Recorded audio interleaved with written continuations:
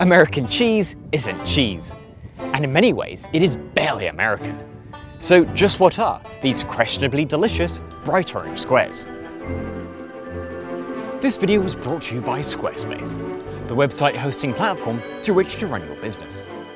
In order to understand American cheese, we first need to appreciate cheese, which is what brings me to the Point Reyes Farmstead Cheese Company in Northern California. This is their robotic milking facility. No, these aren't milking robots, they're milking cows. Because of the automated system, cows are able to decide how much they get milked. For this farm's 330 Holsteins, typically that's about 3 times a day, producing 10 litres or 2.5 gallons of milk in every session. Like with other baby mammals, calves rely on their mother's milk in order to get all their required proteins, fats, vitamins and minerals in order for them to grow. Their digestive systems just aren't capable of dealing with regular solid food. To slow this milk's progression through their digestive systems, calves produce a series of enzymes known as rennet, which coagulate the fluid into solid curds and liquid whey. By doing this process outside the calf's body, and then pressing together the curds to drain away the whey, we get what is commonly known as cheese. Carefully selected cultures of bacteria will ferment the cheese, breaking down the milk proteins to give a variety of textures and flavours. With small variations in initial starting products and processing methods, we can produce a staggering variety of cheeses. These are some of the cheeses produced at the farmstead, while globally there are more than 2,000 varieties. Milk's high nutrient content, optimised for the needs of growing calves, means that microorganisms love cheese just as much as we do. While some natural colonies, such as the Penicillium roquefort of blue cheese, add extra flavour, others, like E. coli, can cause food poisoning and even death. Because of this, and before the advent of modern refrigeration, cheese rarely made its way outside of the community that produced it, making it unaffordable and inaccessible for most of the world's population. American cheese came along with the goal of changing that. If you're anything like me, then chances are you've got a bunch of bananas in your kitchen somewhere slowly turning brown, with the promise of turning them into banana bread rather than just throwing them out. Chances are you'll buy another bunch next week, and another the week after. In 1795, this same problem of food spoilage was getting in the way of Napoleon's conquest of Europe. Since an army marches on its stomach, getting a reliable source of safe food was of paramount importance. This prompted Napoleon to offer the 1795 equivalent of $250,000 US for anyone who could solve the problem of long-term food preservation.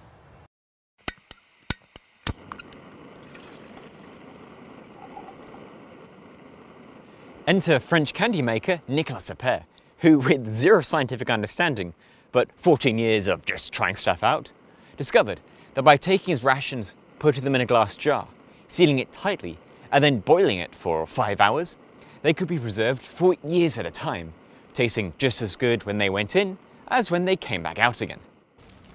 The reason that this works is because high temperatures kill the decay-causing microbes inside the jar, while the seal stops new ones from getting in.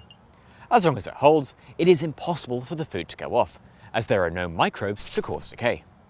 This is the basic principle of canned food. If we try out this heat-based sterilisation with cheese, then it separates out into an unpalatable goop. Cheese is a homogeneous mixture of milk proteins, interspersed with fat globules and of course a lot of calcium. As cheese melts, these calcium ions force adjacent proteins to irreversibly cross-link. As they do, our fat globules get pushed out and rise to the surface. Even after the structure cools, these stay separated, and the cheese is ruined. If Appert had spent more time helping Napoleon to conquer Switzerland, rather than being in Paris making candy, then he'd have learned that the Swiss had already solved the conundrum of molten cheese a century before. How? Fondue. Fondue is a mixture of cheese and wine, which stays homogeneous even when molten. That's because the acid in the wine bonds to the cheese's calcium ions, preventing them from being involved in cross-linking. Understandably, it tastes a bit like wine, which is great, but not necessarily what you want to be feeding your soldiers. In 1911, a pair of engineers, who were appropriately Swiss, came along and substituted the wine for some sodium citrate. To show you it working, I've added some of the sodium citrate into our original cheese. Now, when we melt it, it stays homogeneous, and when it reforms, it goes back to its original constitution. It came too late for Napoleon, but soldiers have been eating this canned processed cheese since World War I. You can even buy it as a civilian in Australia, where, as you can see, it still contains that sodium citrate. This one doesn't need to be refrigerated and has a best before date of 2040, making it perfect for a country which routinely experiences Mad Max-style societal collapse every time the price of iron ore falls. Originally, American cheese was just this French-proposed, Swiss-perfected form of meltable long-life cheese, often made by combining together the cheaper offcuts of cheddar, Colby and other cheap cheeses. It was commercialised by Canadian-born industrialist James Kraft while he was living in Chicago, branding it as American cheese entirely as a marketing gimmick. This is a block of true American cheese, which I constructed using the 1916 patent. I made it with some really nice high-quality cheeses, meaning that it too is delicious. As an extra bonus, the properties which allowed it to survive heat-based sterilisation also means that it melts beautifully into mac and cheese or on the top of a burger.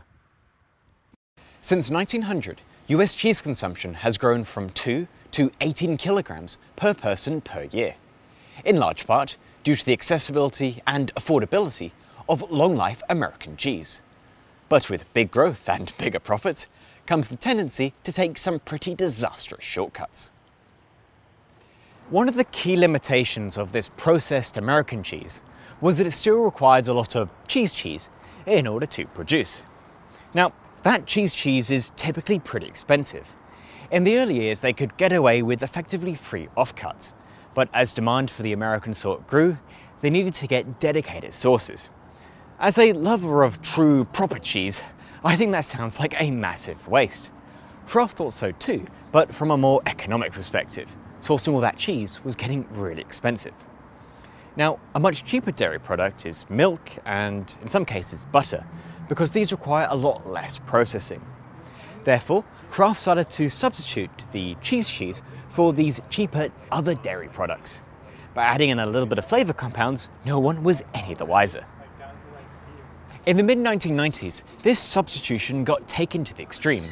Koch Membrane Systems had just invented polyethyl sulfone membrane. This, by the way, is a tea strainer, but should give you the right idea. It was filled with tiny holes, which were able to filter milk into its constituent components, including a powdery protein-rich substance known as milk protein concentrate. Because milk of any quality, including exceptionally low quality, can be made into milk protein concentrate, and this concentrate can last for 2 years without needing to be refrigerated, as you might expect, milk protein concentrate is easy to get and exceptionally cheap. As you might have also guessed, Kraft started to substitute some of the cheese-derived milk proteins with some of these concentrate milk proteins. Cheese naturally has some variance in the amount of protein which it contains. As an extra bonus, by adding in more or less of the concentrate, differences between batches could be evened out, giving consumers a more consistent and thus more desirable product. But with all of these additions, substitutions and processing, can we still call it cheese? Fortunately, there is one place with the definite answer. This is Title 21, Parts 100 to 199 of the US Code of Federal Regulations, effectively the food part of the Food and Drug Administration. Among other things, it outlines standards of identity for all the foods recognised by the US government, letting us know what must be in and what must not be in certain foods in order for them to be branded as such. If you don't obey these standards, then you can still sell your safe product as food, but you can't label it as one of these protected categories. Let's take a look at some of the 52 pages on cheese, starting with Gorgonzola. Oh, I do like a bit of Gorgonzola.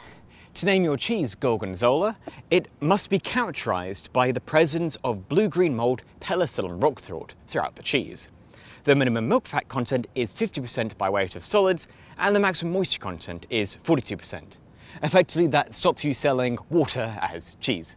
we also see that it needs to be matured for 90 days and get a pretty detailed description of the production method, as well as the temperatures and times that must be involved during that production. We get a list of optional ingredients which you can include if you want to, but you don't have to. If you want to add something else, like wasabi, that is not on the required or optional ingredients list, then you can't sell your cheese as Gorgonzola. There are two standards dealing with American cheese of relevance to us today. First of all, we have pasteurized processed cheese, made of almost entirely real cheeses with a little amount of extra ingredients as required. This is the original American cheese that we made earlier. We also have pasteurized processed cheese food, which allows you to add in many more milk, fats and solids, as long as these don't exceed 49% of the final product. 51% still has to be real cheese. When Kraft started to add in the milk protein concentrate, which they knew wasn't one of the approved ingredients, importantly, they kept the name the same, despite this no longer being allowed. Incredibly, no one noticed until 2002, when during a routine inspection, the FDA noticed that this unknown ingredient was being added into Kraft singles. Understandably a bit upset, they gave Kraft an ultimatum: either remove this product from the cheese, or you had to stop calling it cheese, at least the federally regulated terms of cheese. Kraft went with this second option, quietly rebranding themselves from food to product, a legally meaningless term, allowing them to continue adding this milk protein concentrate. Other companies which had also been using the ingredient did the same, and I've had a lot of fun going around my local supermarket to see which cheeses are legally cheese and which other ones are entirely made up. American cheese isn't cheese, but I don't think it has to be. It's got us through 2 world wars and brought affordable cheese consumption to the masses. The same masses who today have caused a renaissance in local specialty cheese production. And who knows, when the apocalypse finally does arrive, perhaps it'll be cans of bright orange cheese which pull us through the Thunderdome. Until then, this has been James Dingley from the Atomic Frontier. Keep looking up. Ahoy there! It is I, Captain Sailout, and this is the wondrous land of Squarespace. As a captain of a pirate crew, I need a way of disseminating information very efficiently. Fortunately, Squarespace, with their all-in-one website builder, has got me covered. You can set up an email campaign to send out maps of your buried treasure, or write a series of blog posts with embedded images and video to share stories of your quest. You can link that to your social media to share with yet more pirates. To have a free trial, head over to squarespace.com. Or for the premium version and 10% discount, squarespace.com/atomicfrontier.